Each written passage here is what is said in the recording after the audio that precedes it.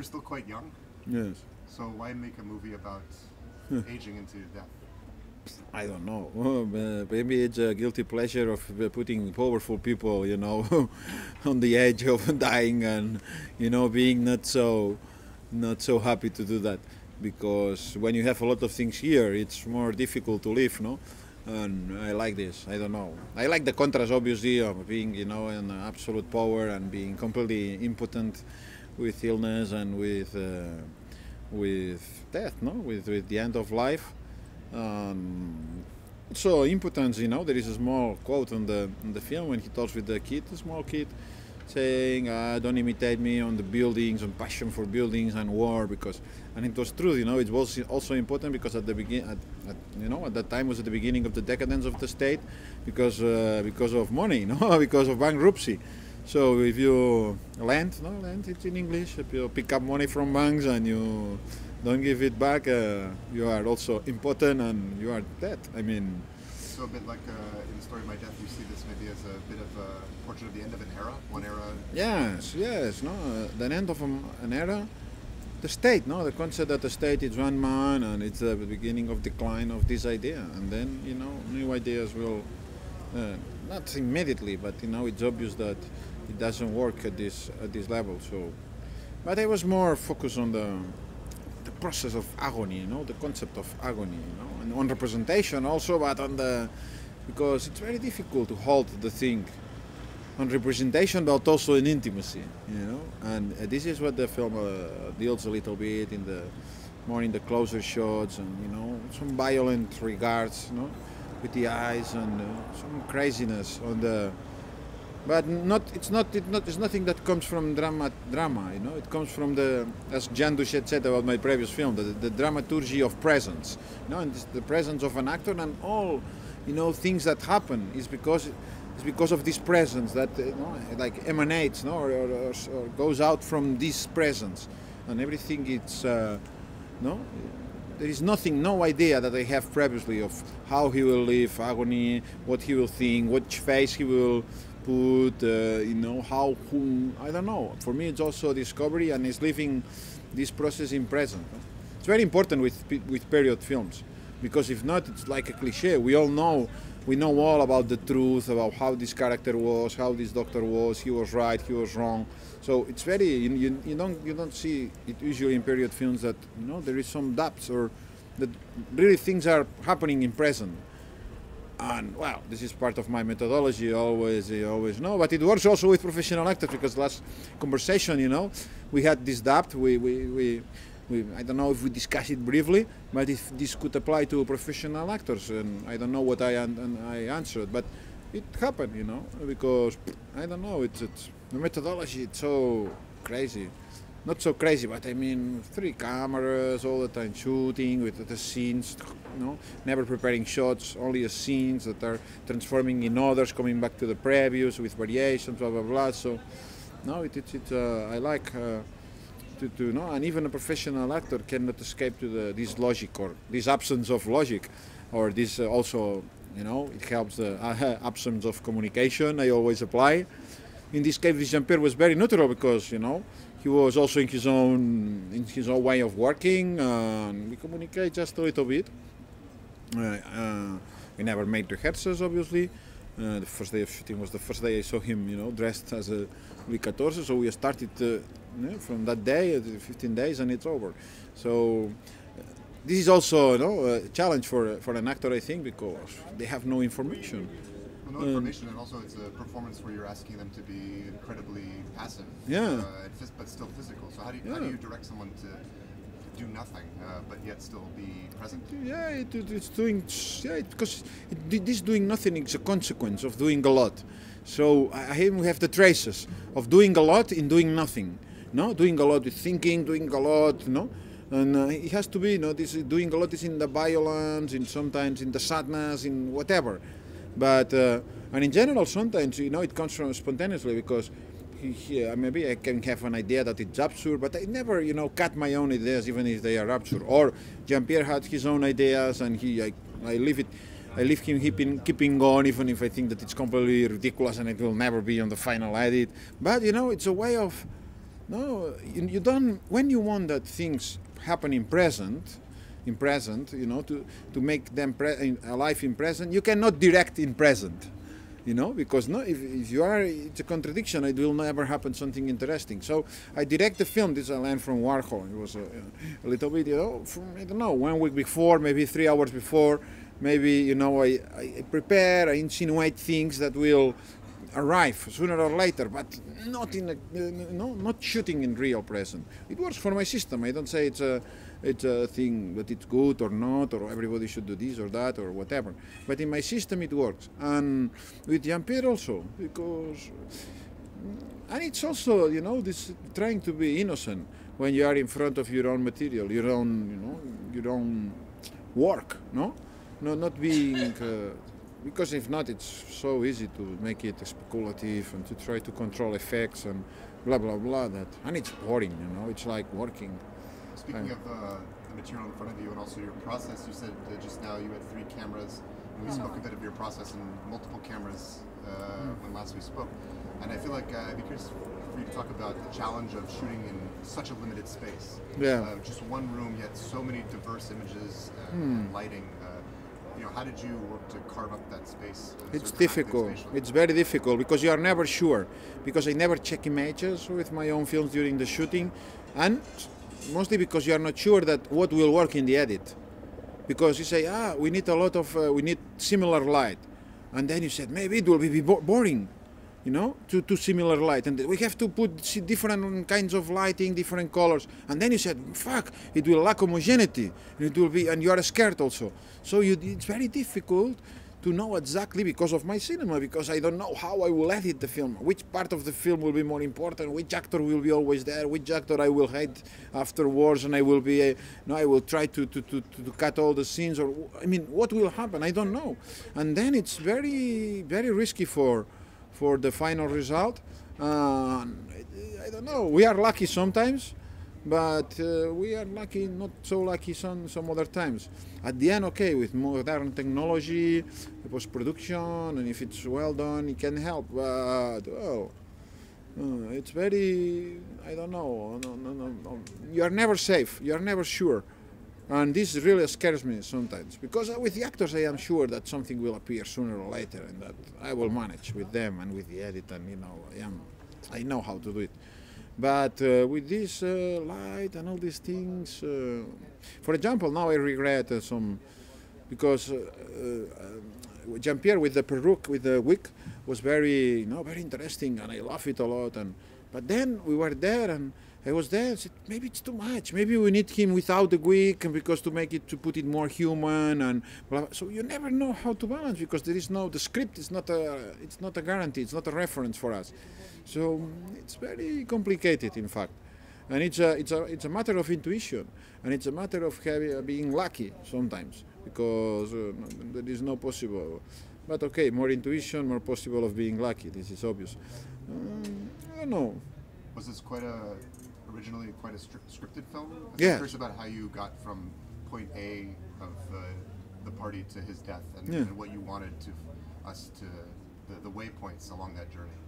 Well, for me, was the most beautiful thing was to being precise on the gradual coming from movement, and gradually going to non-movement, of the body, And first he walks, then he stays, then he walks a little bit less, then he stays in bed but seated, and then, progressively he stays, seated but lying down, and all the time he's already, lying completely down, and the hands are, he's still moving the hands, and then the hands are moving less and less and less, and until you don't know if he's breathing or not, or what's going on, and then you say, sometimes, and suddenly, well, not suddenly, because you exactly don't know what's going on, it's death, And I like this idea of death. This was a beautiful point, because usually in death there is always, the last moment, last war, or last gesture, or last, meaning of life, And usually in films, in fact, death is like the last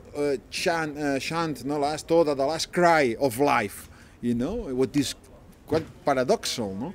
That it's always seen as this, and in my film, no, it's simply that death is eating life, and that's all. It's not death is nothing. It's not. apart. It is not something that will I don't know, we'll see as a dramatic point of affirmation of life. No, death is part of life, and blah blah blah, and it is simply somebody disappears, and that's all. I mean, but the servants. You don't see that usually in films, no? This kind of, and I like this. And with Jean-Pierre, that was very beautiful. Sorry. No, I was saying, but the servants remain, and I feel like I was surprised to see this sort of continues this dynamic that you seem to love between master and servant. Yes, and servants continue because life continues. Nothing changed. One is dead, and what will change? This was a friend of mine that said, yeah, it's absurd to worry about death. The day after, everything continues, everything keeps on. Even the closest friend will continue with their own life. So it changed nothing for you. So I don't know, and it's also the dramatic. I think that it was the relation with the way they felt, or they faced death at that time was much colder than today. Today there is a romantic, then when you have 8 kids and 7 are dead at 2. I mean, or when you go to war and nobody comes back and all are all die at 20. I mean. And medicine was not, you have an infection and you die. Well, in this case, it's a luxurious death by dint only because he's so wealthy, right? Sorry? His wealth makes his death luxurious. Yes, For the era. yes, and I don't know. I like also when the two approaches of the medicine, the esoteric and the rational. No? Because it's always something that is inside us, this logic of rational approach, and it's scientifically demonstrated that irrational approach of medicine doesn't work, and cancer is cured by chemotherapy, not by herbs. But okay, and that time it was the same. It's historically true, the character of the charlatan. But it's not what I invented that I like a lot. Is the scene where the doctors afterwards want to put to arrest the guy and to put it in Bastille. They said he put your illness, worse. He's the real problem. And the other says it's very dangerous. This kind of people, very dangerous people. They are the fucking killers. They don't know anything about medicine. They don't want to cut the lab because they think they will save it. They don't want to put it painful, and well, I saw in a website what really pleased me at the end of shooting, or when we were editing the film, that in a website that there's most dangerous doctors in history, and this Fagon was number 2. So I think that it was clearly somebody that didn't know anything about his own job. Well, number 1 was Hippocrates. Apparently, all he says in this tratado, this book about medicine, is wrong. I mean, simply. Even the correct medicine can't cure it. Yeah. This is the point, no? The importance of the infinite power with the finite, the finite life, the finite. Body, and that you cannot change it for another. You cannot put your soul in another body. It's simple, and there's no transplant. How much were you thinking about? This is beautiful when people make surgery, plastic surgery, because they want to really, make this change. They want to transform his own body. They will transplant the whole body, but they cannot, obviously, because it's too complicated. It's impossible to lift the soul if it exists and transplant in a younger body. But they can modify the body, in a way that is quite grotesque sometimes.